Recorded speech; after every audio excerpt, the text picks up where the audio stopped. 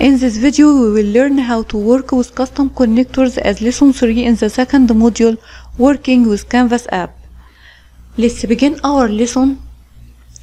In this lesson, we will discuss the characteristics of custom connectors. After that, we will discuss the prerequisites and the types of custom connectors that we can use in PowerApps. At the end of the lesson, we will have a demo for creating custom connectors. First, we have to know that the custom connectors are scoped to individual environments. This means that they are configured in the context of one environment and must be added to each environment to use them, so they are only available to apps and flows within that environment. Custom connectors are configured to allow use of APIs that aren't covered by the public connectors. Custom connectors can be shared, so the other users in your organization can start consuming custom connectors. In exporting an app from the source environment to the target environment, you have to review the connectors that are used. And if you are using custom connectors, then they will need to be recreated prior to import in the target environment or must be included in the common data service solution. And users must create their own connection to the custom connector. You have created custom connectors if you have the required license, as all custom connectors need either per user, per app, per month license, or per user per month for all users using this app. You can create custom connector from different ways. You can create custom connector from blank. You can create from Open API definition and from Postman collection. Now we will go for a demo to create custom connector. In this demo, we will explore custom connectors types and we will learn how to create custom connector. We will use creating custom connector from API and then we will use custom connector within the app. Let's go for our demo. We will create custom connector from Make PowerApps site. In the data section, custom connectors. You can create custom connectors from blank, create from Azure service, or if you have your own API file, you can create custom connector from it, or create custom connector if you have URL for your API that you want to connect to, and the last way from the Postman collection. In this demo, we will create custom connector using import an Open API from URL. I will create custom connector for the cocktail database using its API cocktail.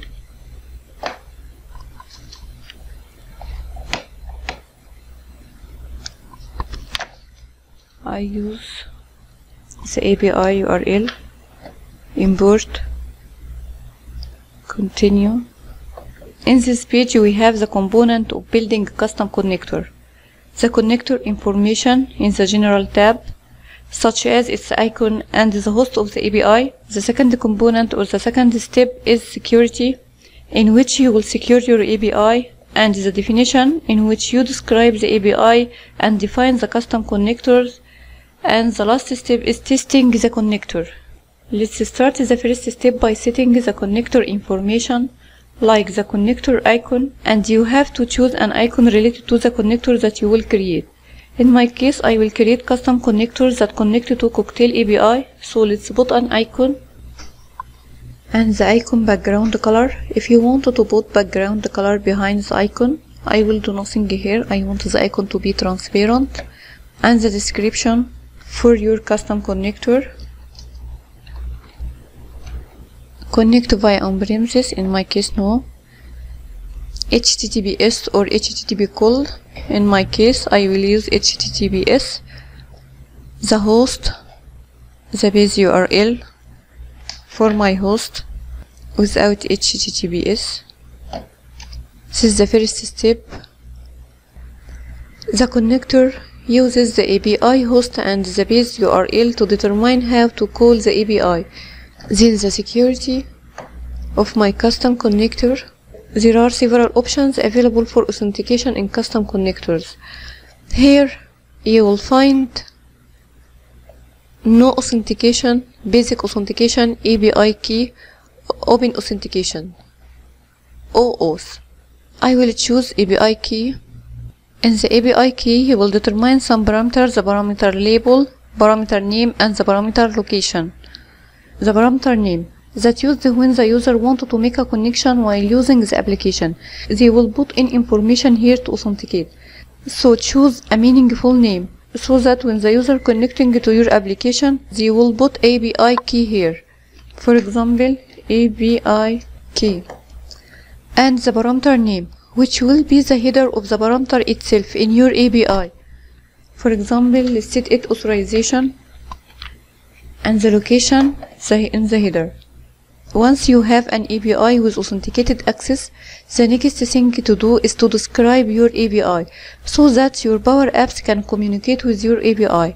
We will do in the definition step. The definition page of the custom connectors gives you a lot of options for defining how your connector functions and how it is exposed in your PowerApps.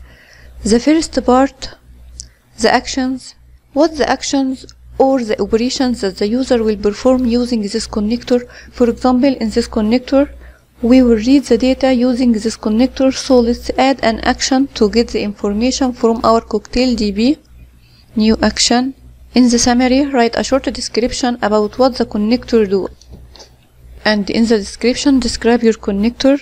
Describe what will your connector do.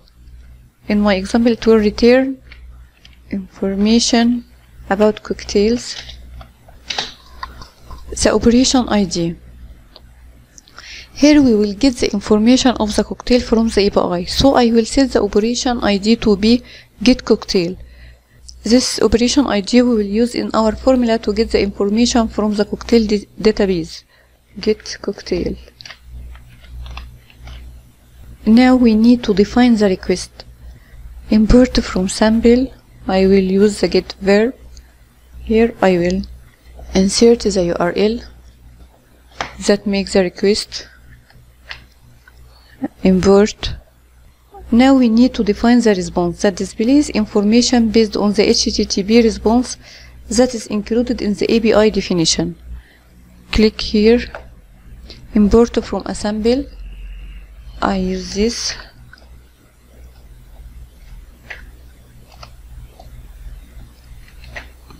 Copy, just paste here and click import. As you see, it loaded all the properties that found in the response. Then the validation area that displays any issues that are detected in the API definition. Make sure to check this area before you save a connector. This is all what we need to create a custom connector. Before testing, we have to create the connector first. Create the connector. Saving custom connector. If there are any errors, it will list here. Custom connector has been successfully created. Let's test the connector.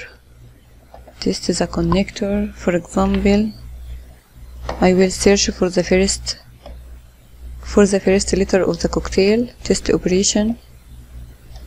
It worked correctly. It returned the information about the cocktails here. Now I will go to for PowerApps.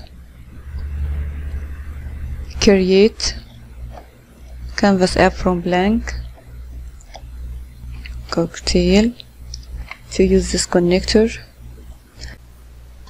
All what you have to do here in the data section, search for the custom connector, cocktail. As you see, it will ask for the API keys that we created in the security of the API. I will enter the API.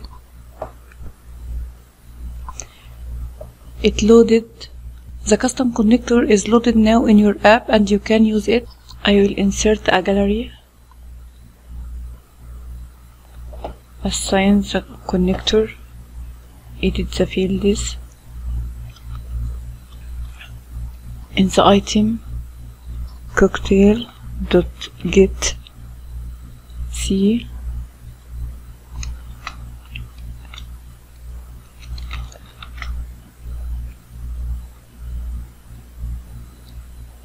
.drinks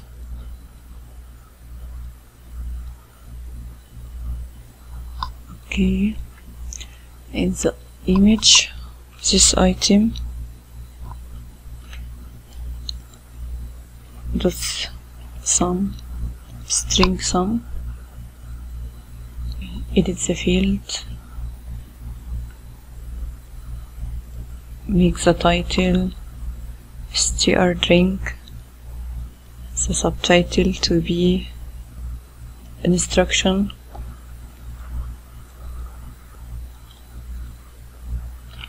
have to type. I will run the app.